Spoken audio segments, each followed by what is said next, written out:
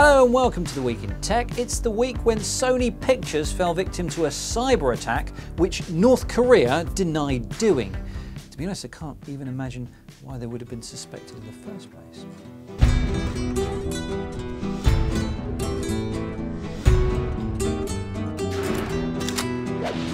It was also the week when Barack Obama became a fully three-dimensional president. Millions upon millions of measurements that create a 3D likeness of the president that we can now 3D print. And after 2 years of annoying the world, Gangnam Style finally broke the internet, or at least the YouTube counter thingy.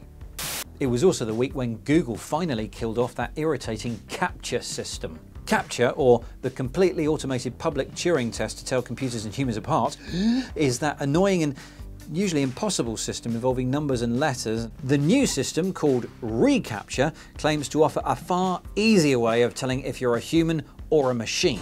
And speaking of things that are more machine than man, you can't possibly have escaped the new Star Wars teaser trailer that hit the web this week. What you might have missed are a number of excellent parodies that followed in its wake.